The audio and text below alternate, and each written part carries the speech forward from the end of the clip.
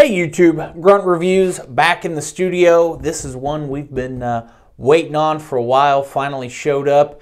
Guys, this is the Beretta 1301 Comp Pro tabletop and unboxing. As always guys, like, subscribe, drop a comment down below, share us with your friends. And if you're feeling generous, guys, there's a link in the description. It's our Buy Me a Coffee. Feel free to buy us a coffee here at the channel, and let's get into it.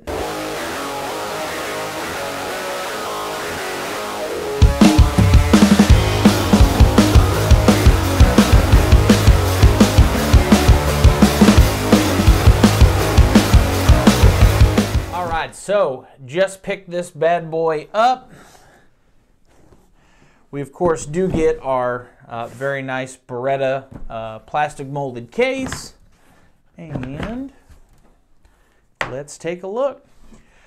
So, obviously, you get your standard warranty paperwork and safety instructions. They do have a warranty registration card and a QR code for the manual. This does not itself actually come with a paper manual. I guess a little bit easier to keep up to date when it's online. Of course, we do get the shotgun itself. We get 2 additional extended chokes. Looks like a, let's see here, a cylinder, an improved modified.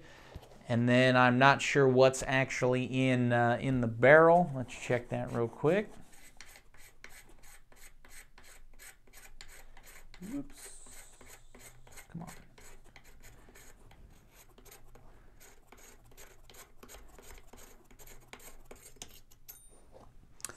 on. All right, and we get an improved cylinder. So you do get your 3 extended chokes with this.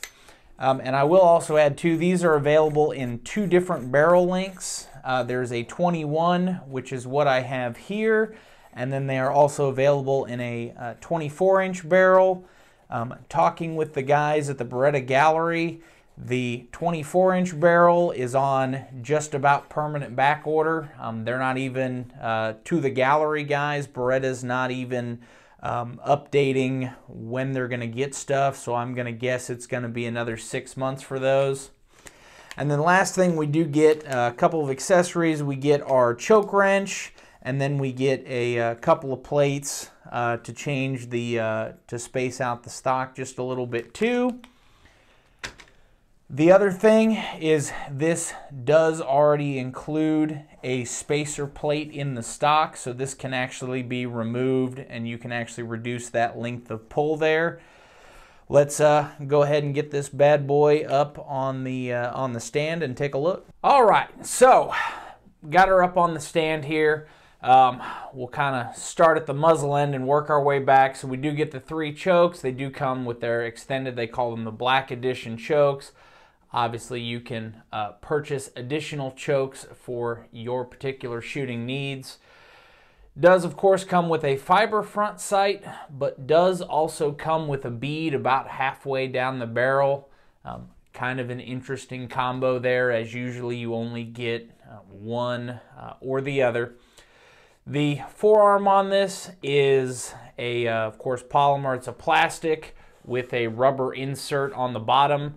Looking at the information Beretta provided, that is going to be to help increase grip with wet or muddy hands, something of that nature. Does come pre-drilled on the top here. We have 4 screw holes, so if you wanted to mount a pick rail, or I'm sure that Scalar Works will have a mount for an RMR or something similar to their M4 mount out shortly, if it's not out already. Where they've really improved this shotgun, of course, you do get the oversized bolt knob or charging handle. You do get the oversized bolt release.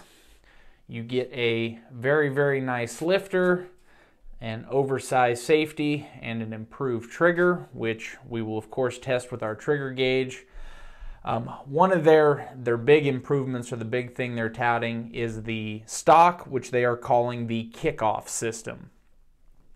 So reading the information available online, and I have not taken the stock apart yet to take a look.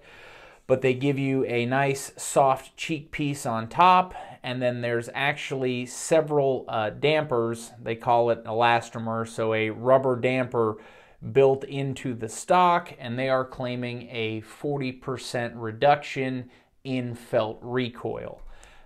Talking with the technical specialist at the Beretta gallery, he said essentially it's an A400, so it's built to hold a 3.5-inch shell minus the barrel, which is only 2 3/4 or 3-inch.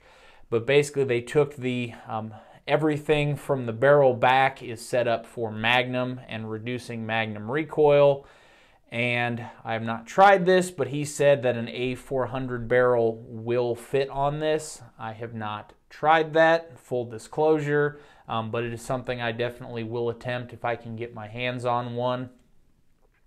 But it is designed to be very, very, very soft shooting for 3-gun type sports.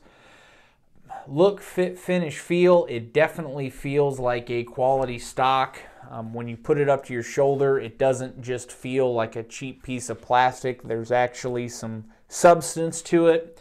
The little bit of rubber that they put on here is not bad.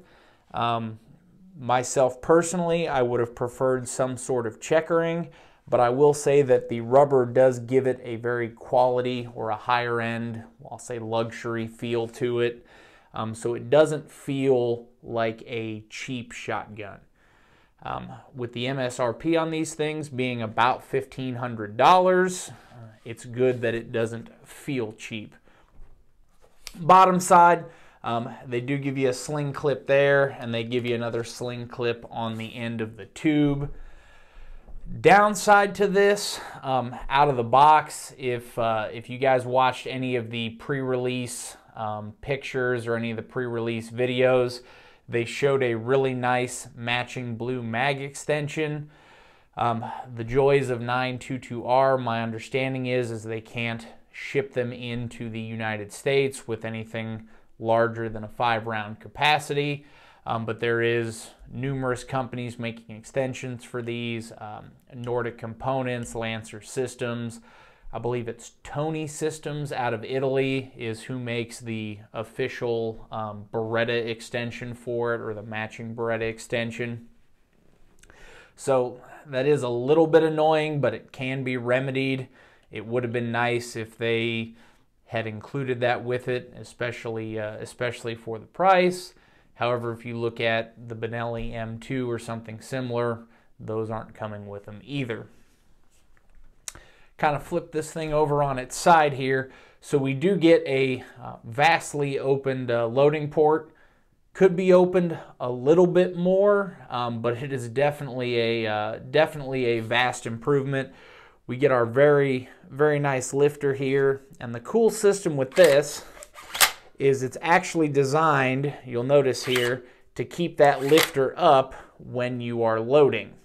So if you are, and we've got some dummy shells here, we're loading her up. So lifter will stay in that up position. If you do want to drop it back down, we have a little switch right there. We can drop it back down and it will still continue to function as normal. It was a little louder than I thought it was going to be. And it will still hold open on the last shot. If you guys saw the original 1301s, they had one major fatal flaw, which was if you loaded this thing up, and as you can see, keeps that lifter out of the way, creates a nice little ramp. But if you loaded this thing up and you're going through ammo, you could hit that bolt release and it would end up double feeding, creating basically a catastrophic malfunction, a jam that was very difficult to clear. You had to pry it out with a pocket knife or a set of keys. With the Comp Pro, they have remedied that. So this is in a fixed position. It'll feed everything. Still locks open. The bolt release still works, but it stays in that position, so you won't end up inadvertently double feeding if you bump it while you're moving around. So good improvement there. You will notice, kind of going back to the mag tube, that I only had 3 practice shells.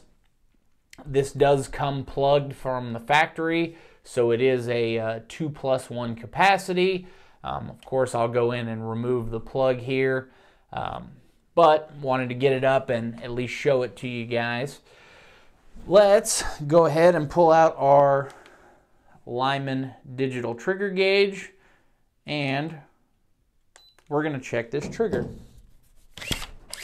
All right.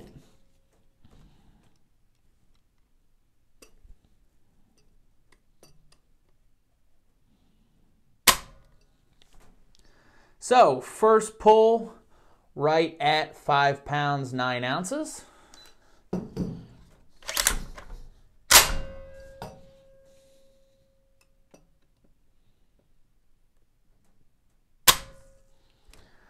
Second pull right at 6 pounds and 1 ounce.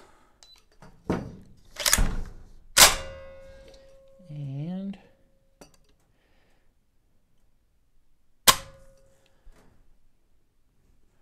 third pull, 5 pounds 2 ounces. We're going to do that one more.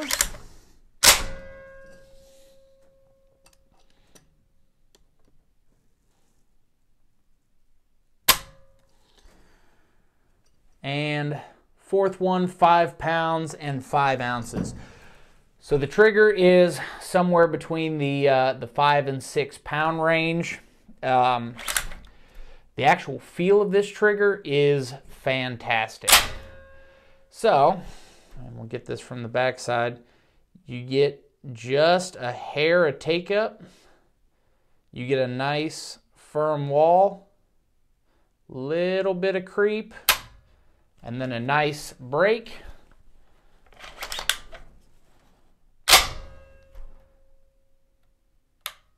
Nice audible reset.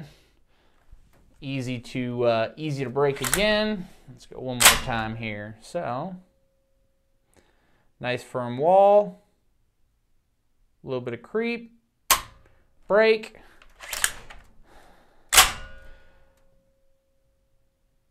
Nice audible reset, and then just that little bit of creep again, and a nice break. Trigger really does feel awesome on this thing. I had shot a 1301, just a standard tactical model a while back, and it was okay. I would kind of put it in that stock Benelli M4 category. It was a little bit heavy, but still very serviceable. This is clearly designed with the competitive shooter in mind. So fantastic job on the trigger there. Really my only complaints with this, like I said, not coming with the mag tube, having the plug inserted from the factory is kind of an annoyance. We're going to get this out to the range here very shortly, and of course we'll do our range review. We'll see if the trigger breaks in at all. And I'm really curious to test to see if this kickoff system or this kickoff stock really does make a difference in felt recoil. So as always, I'm going to run a variety of ammo through it and see how it performs. But initial thoughts, really do like this thing. Very well thought out. All the features that everybody does to their M2, their M4, your competition shotgun of choice, they have finally put all in one package and made it very serviceable. So went ahead, did get the plug pulled out of this so that we can attempt this. Something I did notice while I was pulling the plug out that I wanted to highlight. We can see a red follower here. It is actually marked from Tony Systems in Italy. So kind of neat that they are including I guess an aftermarket follower with it. One, an aluminum follower is always nice, but two, the aftermarket high performance follower, if you will. For me, I've never really noticed a difference. As long as it's aluminum, it seems to run. That will matter to some people, so just wanted to highlight it. But because I know I'm going to get asked, how easy is it to quad load? Can you quad load it? Did go ahead and grab my shell caddy off my belt. We'll quad load this thing real quick and see how it goes.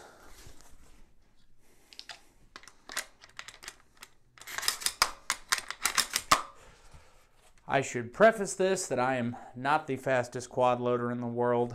I'm going to give this one more try, see if I can fix the operator error in quad loading here.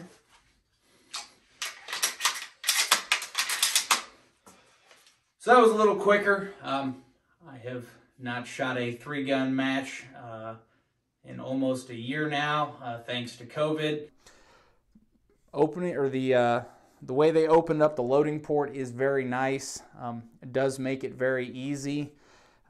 The lifter does work a little bit like a ramp.